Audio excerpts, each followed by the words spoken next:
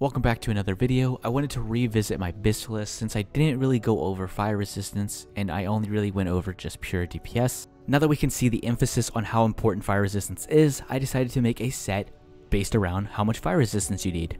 For this set, I went for the hard cap of 226. This is specifically for Garr and doesn't play around having Mark of the Wild or any other FR buffs. I left some alternative pieces along the way that don't have fire resistance and they're more of a pure DPS piece.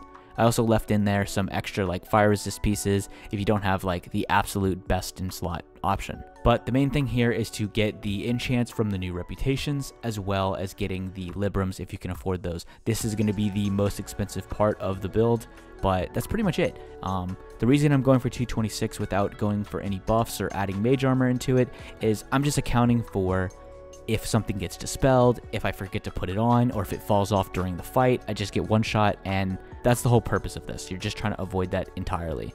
Now, for every other fight, I recommend playing around Mark of the Wild and no other buffs. You can play around having Juju Ember if you want. Here's how you add that, by the way. Go down here, click Juju, and then add that, and now it's part of your buffs. But yeah, if you want to take it off, you have to go back into buffs, click it off, and do like that, and now it's only accounting for Mark of the Wild. For this set right now, I have 227, which is perfect for every other fight. But again, for Garr specifically, I recommend having a 226 set with no extra buffs. Play around building a set up like this. I'll leave this in the description below. It has alternatives, like I said, along the way.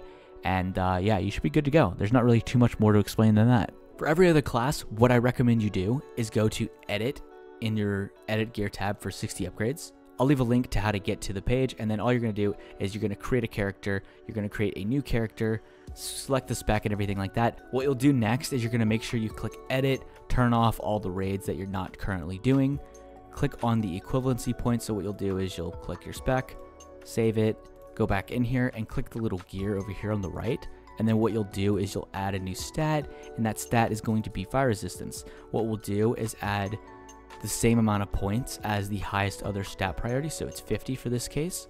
We'll hit add, we'll hit save, and then you can do autofill up here, and it's going to fill every single slot with the highest amount of FR, followed by the next best alternative. This will help you figure out every single slot if you're looking for something. So say, oh, I need more fire resistance in my trinkets. Well, here's your alternatives right here.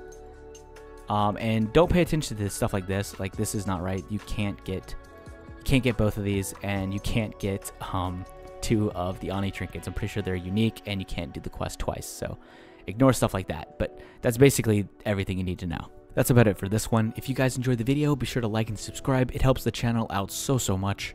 If you have any questions, be sure to leave them in the comments below, and if I don't get to your message right away, feel free to jump in the Discord and message me directly. Don't feel like you're bothering me or you're annoying me. I want to help you guys out, so feel free to reach out to me. I'd love to answer your questions and help you guys out. And as always, I'll see you in the next video.